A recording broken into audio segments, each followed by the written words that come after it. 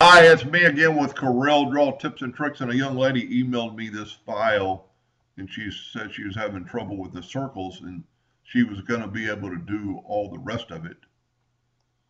And I thought I would help her out. I've already done it. They're kind of like interlocking circles in a way. They've got some gaps between them. And for the one I'm doing the video for, you're going to have to figure out how to, and I don't know if this flat spot is supposed to be there. Um, that's very easily done. Maybe it's just a bad photograph, but that can be cut off in these parts of the, I guess these are the deer scopes. And I'm guessing you've already done this, so this is pretty cool. Just a couple of things. You had your view set on normal, and that makes a lot of difference when you're looking at things. See how sharp that line is? And you go to view and put it back to where you had it. It's just a little fuzzy, just a little jagged. But if you put it on enhanced, and I keep it on enhanced, I mean, it's just a pure, clean line. So what I did, I made appropriate size circles and put them on the logo. All right, then we can move the logo out of the way, but you kind of need to keep it in the frame of things. I tell you what, we need to move the whole thing off this page so I can see this. And I didn't make sure the circles are perfect. I mean, by top of page, and they're close enough. But maybe when you do it, maybe group these together and put them to the top so they'll all be equal. But this is, there's several ways to do this, but this is the way I think it's the easiest for anybody to do. Let's take these two bottom circles. Tell you what, let's see how big this is. It's almost 8 inches, so I'm going to put the nudge factor on 9 and 9 inches. And I'm going to select these two circles, and I'm going to move them out of the way. Well, 9's evidently too far, but that'll work. And then I'm going to take the Smart Fill tool, and you're going to see why in just a second. And I fill it in, and then I'm going to move it over, and I'm going to left click, right click. Let me get the picture out of the way a little bit more.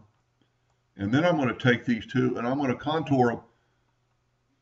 And you'd have to play with this, but just one step to the outside at 0.125 is going to put a contour around there. Now we need to move that circle back with the nudge tool exactly where it was. Then we need to do the same thing to these two circles.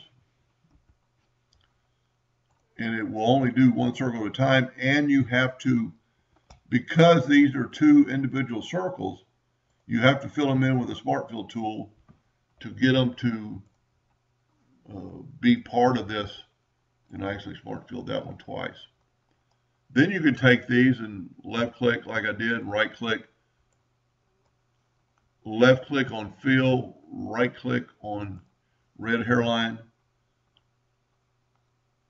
And then we can contour this just like we did the other ones. And you could play around with the thickness of the contour.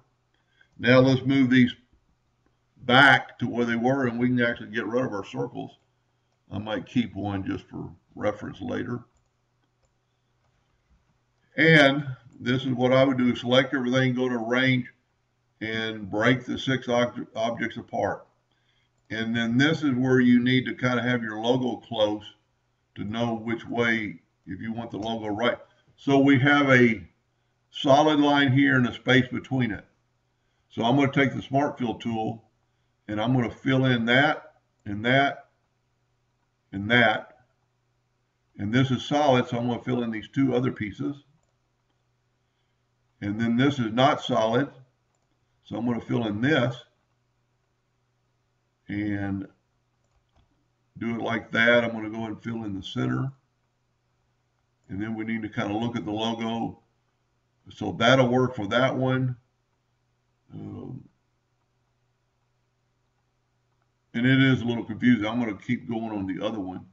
So on this one, we're going to fill in this, this, and this, and go ahead and fill in our other two markers, our other two sections. And then on this one, we're going to fill in this, this. Let me zoom in here a little bit. And we're going to fill in that and that. And then just look back on it. Let's zoom in here a little bit. So that one is going through this one. This one is through that one. So I think we're right, with the exception of right in here, we need to figure out what to do. And we need to fill in the downward part with the Smart Fill tool. Then select it all and right click no outline. There's your interlocking rings. I believe they're right. Yes, they are. So there's your interlocking rings, and you can play with that contour and make it a little thicker, but I think we're dead on. And then just kind of move it back over your picture, and voila. Now, I might make another video on how to get these barbs. Anyway, that's one way to make an interlocking ring. There's several ways. And the only problem is you've got some minute little lines in here, but they're going to all engrave away. I've done this before, and they will all just engrave over that. Anyway, I hope that helped a little bit, and thank you for watching.